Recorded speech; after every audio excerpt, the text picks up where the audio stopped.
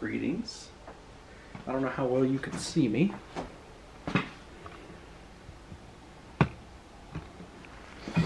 Or anything.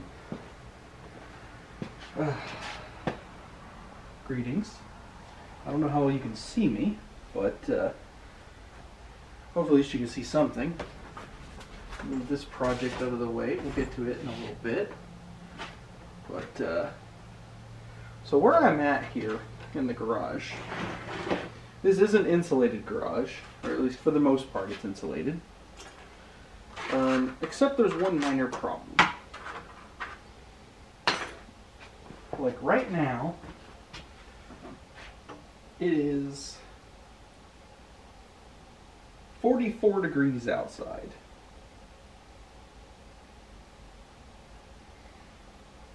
And as a result, it's a little cold in here. So basically, it's not tech related, but house heater. I'm hoping eventually to put a mini split out here, and if I end up buying a better place here in the coming years that can have a better heating, cooling solution, this will get me by in the wintertime. Summertime may just be hot out here. We'll see. If it's too hot, I'll do shenanigans and projects in the house, and I'll just find a corner or something to use. But for now, Sam's Club ceramic heater is my friend. Freezing my ass off is no longer my friend. Let's just get this thing unboxed. I'm not really a connoisseur per se of heaters, but I can say, given family members past, that may or may not be my father, he used to collect these things like they were collectible items. So I have, in fact, experienced having a lot of heaters. How is this related to what I do on the channel? It's kind of not, kind of is. I mean, I'm stuck out here doing projects, right? And to do some of these projects requires a little bit of horsepower, but monitors and gear and power strips and stuff like that. And so, at the end of the day, I need a space to do this. And in order to have that, I need to go outside. It is, you get my sharp and pointy object. Of course, you always cut towards you in a aggressive and bloodshedding manner.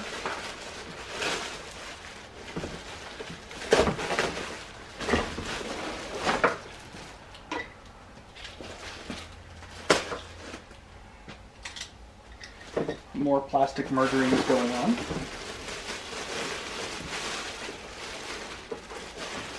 And of course you want to make sure you cut the end of the electrical cords so you can't plug it in. Obviously I am being sarcastic.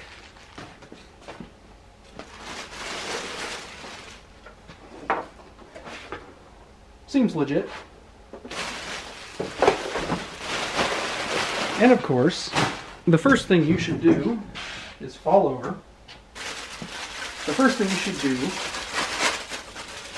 is take out the remote, see if there's any instructions.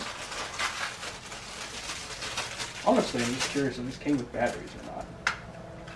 Oh, of course not. So I get to have the fun of going inside and finding them. I probably won't do that. But you should always take the instructions and throw them away, like the Chinese instructions they are.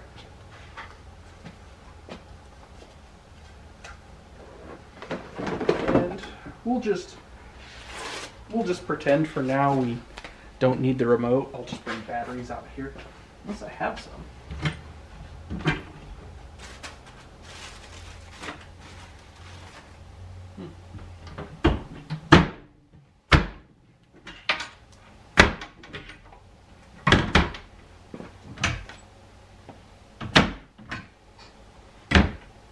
Thought I had batteries. Maybe I don't. It's probably a good idea I don't.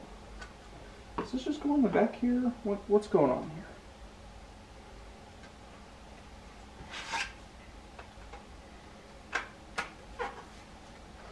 It looks like I make Lego pieces out of the base, and then this has a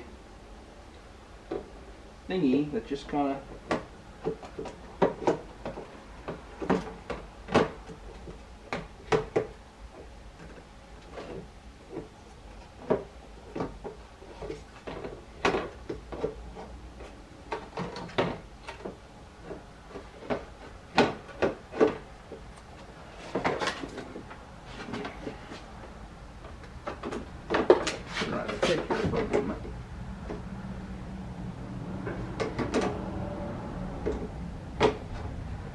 oh, there we go. Once you've lined everything up, oh, then it just pops together. Then Bob is in fact your uncle. Pretty simple. We set fans and temperatures and levels.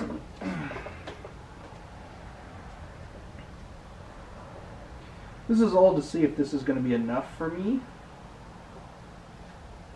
We'll find out.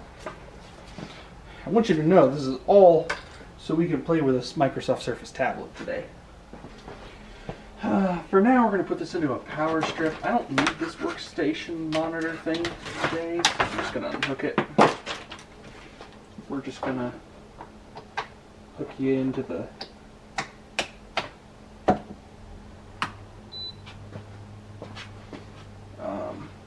oh, you know what? Even is the cord going to reach that far? Hold on.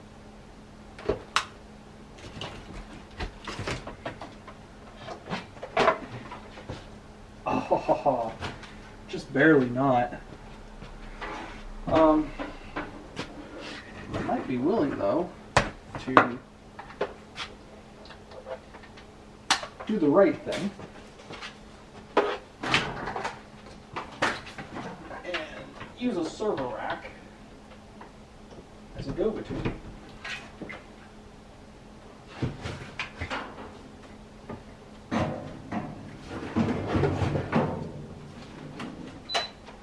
Cool. How does this work? So we're on H1.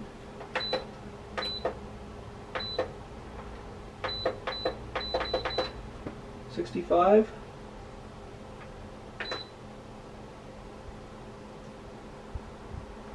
It's 44 out here. Freezing my ass off for you people. Now, this remote does go with its really cheap remote doing its butt over here.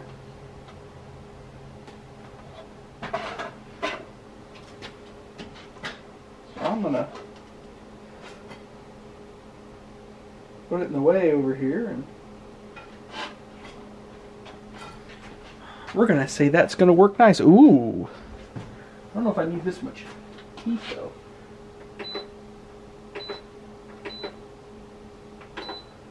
Low. Oh, I see. It's got high and low.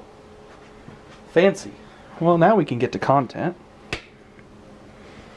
Alright, so today's magical package, now that we're done heating up the space we're going to be working in, is going to be a little project of mine that is, to put it lightly, jank as shit. Jank as hell. So today, I'm going to start here again.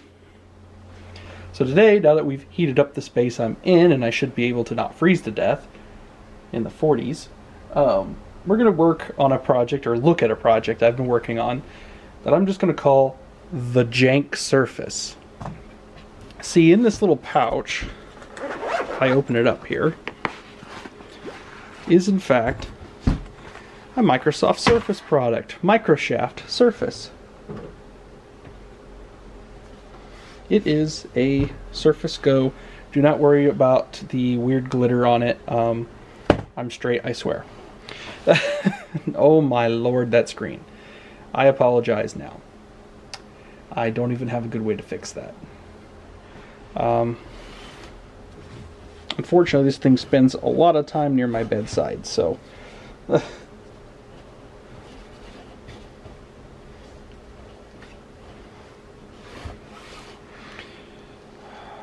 my gosh, that's so reflective. Hold on a moment.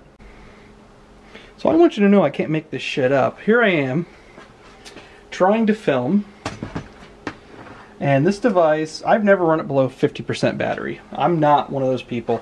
If I see it at 50%, I'm like trying to plug the thing in, because at my bedside I'm not here to run the battery super low, and it has gone to 50 or 40% before. So here we are,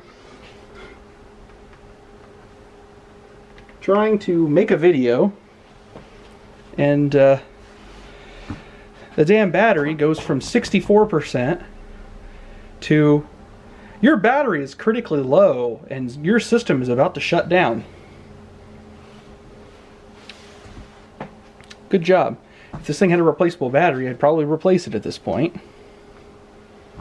And you see it hibernated.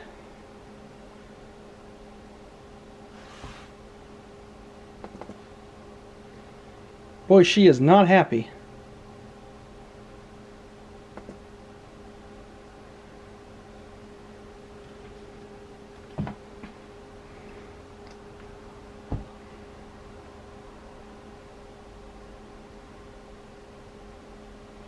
Looks like we're going to start from the RAM disk. That means she has totally crashed out. Resuming from hibernation. I've never seen this screen before, but I do have it set to do so. Okay then. Well, I'll see you on the desktop in just a moment. Yep, so it doesn't look like this thing's going to record audio either. See, I don't understand what's even going on here, because this should be working, and this is the kind of stupid stuff I've had to put up with this week. So you can see my battery is at like nothing, 2 hours to charge. I mean, I'll even open up Slimbook battery here, which is what I use for power management on Linux. If we go to battery, it says I'm at 76% capacity. So like, I don't know what's going on. I get that means I'm worn out. At the same time, you know, maybe not. So, I don't know. So, we're just going to go ahead and go into some settings. I have some pretty high scaling on here because this is a small device. It's only 10 inches, so it's hard for me to see. And yeah, so you can see we're running LMDE. LMDE stands for Linux Mint Debian Edition, and it's literally what it sounds like. It's the Debian edition of Linux Mint. I chose it on here because honestly I knew this thing wouldn't get updated very often. It's going to sit in a drawer. It's going to get used in bed a handful of times a week. You know, just to browse the internet, calm down for the night, get ready to go to bed. On rare occasion it might play a YouTube video, nothing super serious. And you can kind of see, go to BTOP. We are 2 cores, 4 threads. I'm pretty confident. It says 4 CPUs. So like if I go into NeoFetch,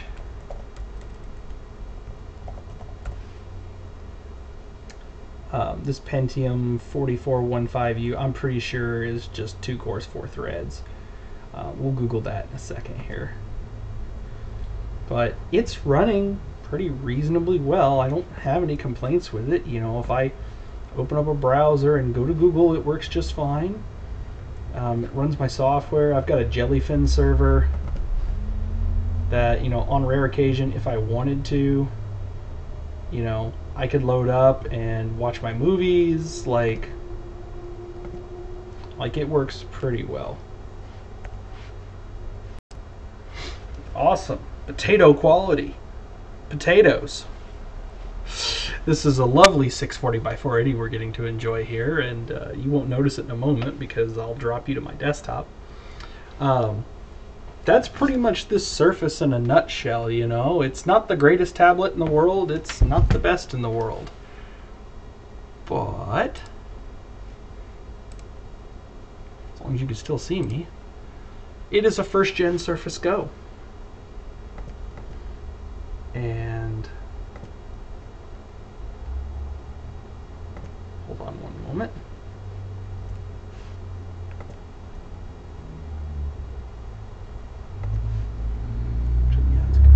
Just unmount that and turn it off.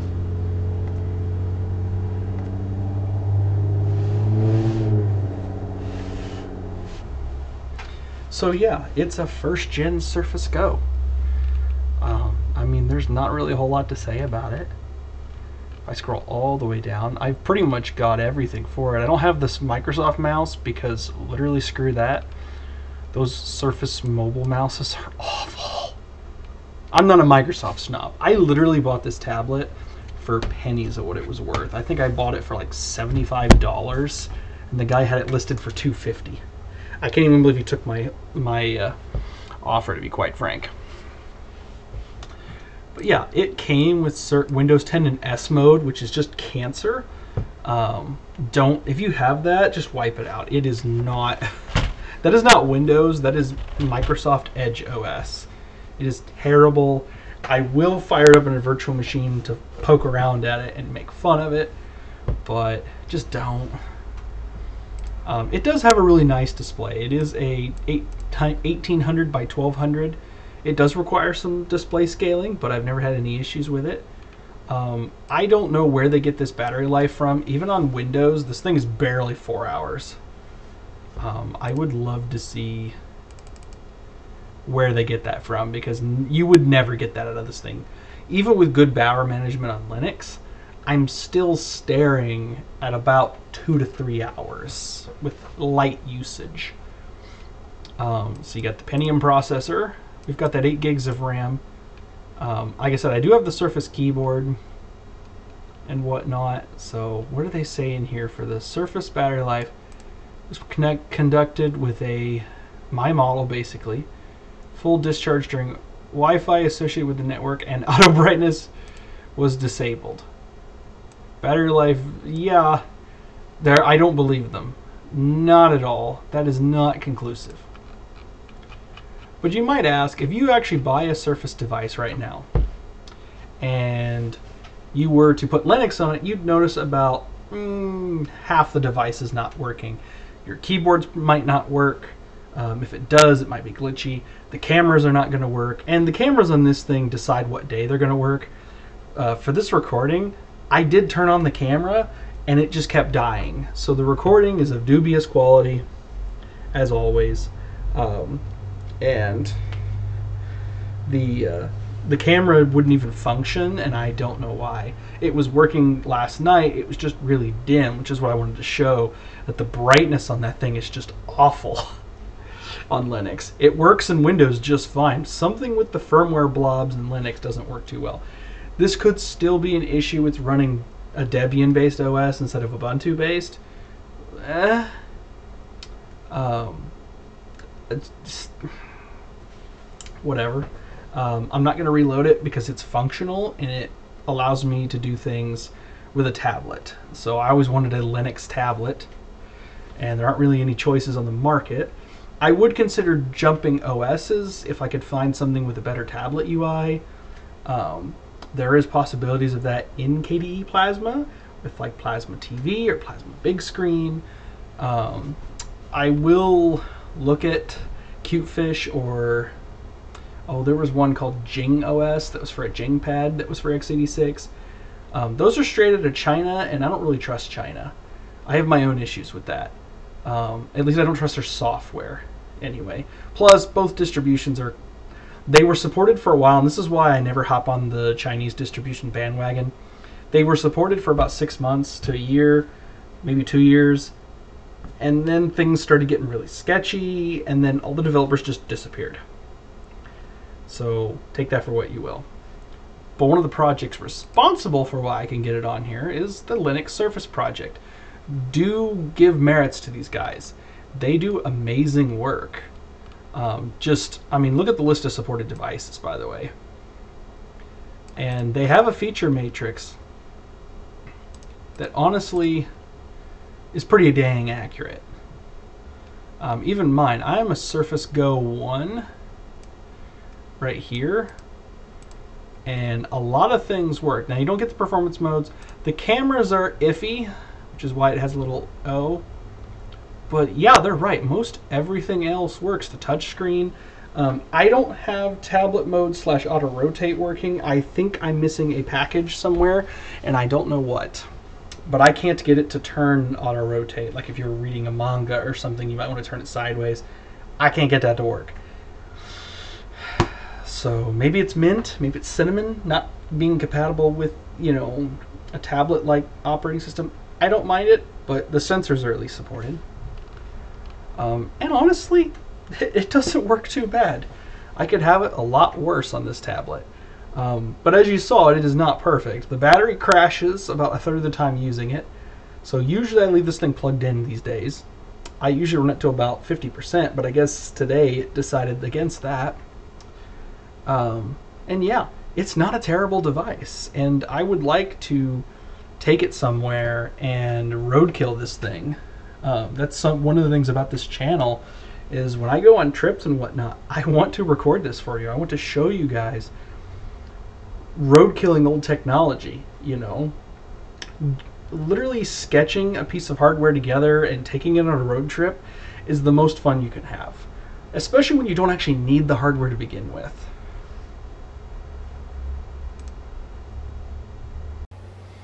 Yeah. That's pretty much all I had for today. I just wanted to do a quick video on this stuff and honestly just talk about, you know, sometimes you can buy stuff like this and it just doesn't work as well as you'd hoped. I had hoped to use this as a little bit of a drawing tablet, maybe do some basic stuff, but now I kind of just use it to browse the internet. Stuff I can do on my iPad, which is probably 10 times faster.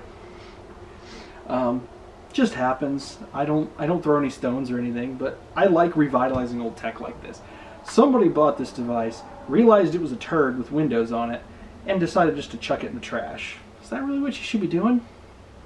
You know, I've got tons of old machines down here that I used them up, but I've got more on the way. I've just, you know, one of the cooler projects in the pipeline I'd like to do is I've got an old compact from our church over here, and you know, the IT guy over there, he just wanted rid of it. He didn't want it to stick around, and I agreed with him. But it's so old that it's not really usable in the modern age. I mean, the Core Duo in it itself is, or Core 2 Duo in it, or a Pentium Duo, I guess it says on the case.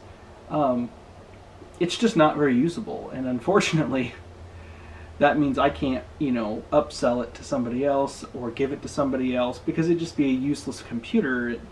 It barely is able to run XFCE, and at that, even Linux can't really handle it. So what I'm hoping to do with that one is I've got drawers up here full of hard drives, and I'm considering turning it into a little server project out here. The proof that you don't need a rack mount, even though I do have some stuff that's rack mount. I'm not using it as servers yet, but that you can create your own little server for whatever project you're on, and it can be headless. You can just have it plug in, it'll see the network, and everything will just work. So I look forward to trying that. We'll see where that goes. I look forward to doing little projects like that too, as well as honestly just getting to play around with old junk like this, because this stuff shouldn't go to the landfill. You know, this stuff should be having Linux installed on it and sent out into the world for somebody else to enjoy. And if it's just me that gets to enjoy it, then fine, I'll enjoy the crap out of it, and when it dies, I'll properly recycle it. I'd rather not see that being a landfill for 50 or 100 years with the combustible battery in it. So I like to just have fun with the e-waste that we have running around. That's why I end up with a lot of free computers. People will buy new ones, and I'll take the e-waste and try to do something with it. You know, I've got a box back here that was supposed to be a project. Turns out Linux isn't compatible with everything, and that's probably another rant I'll go on another day. So if you like the video, go ahead and like the video.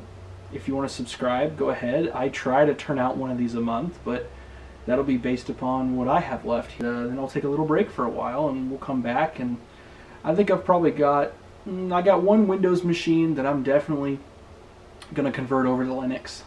I've kind of lost my need to have Windows on the machine, and the other kick of it is we'll get to sit down together and get to rebuild this boy. I put it in an old case I had out here, but I just rebuilt my gaming PC in a Fractal Design North case. So my old Corsair case is sitting on my lawnmower over there, and so I will do my best to record and put out a video of rebuilding this machine, its specs, the operating system, Linux Mint, and everything running together. I might even throw extra hard drives in it. Maybe it'll be my garage server out here permanently. So that should always be good and fun. That's all I have for today. Peace.